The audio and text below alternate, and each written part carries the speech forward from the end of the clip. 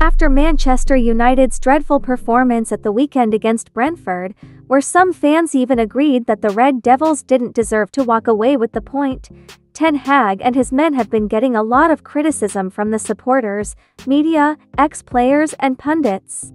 With one ex-player, Dean Saunders, appearing on talkSPORT to air his opinion on a few United players, this is what the former Liverpool and Aston Villa striker had to say. I look at some of them players at Man United who are still there. I mean, what you bringing Harry Maguire on as sub? He's tried to sell him 6 times. He's tried to sell Wan-Bissaka. The players know. You've still got players in your team who are not at the races every week. Some days they try, some days they don't. You got Rashford.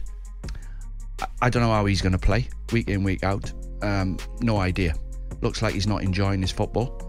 Fernandes keeps running out of position, empty in the middle midfield. That's why they're like a sieve.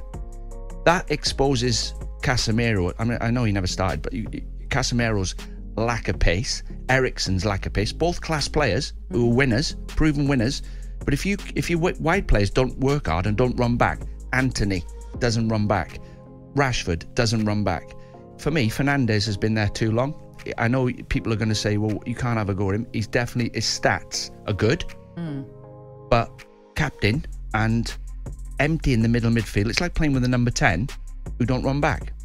That's where he's playing at the minute. McTominay tries, and please Mason Mount scored a goal because he must be thinking, what have I walked into here?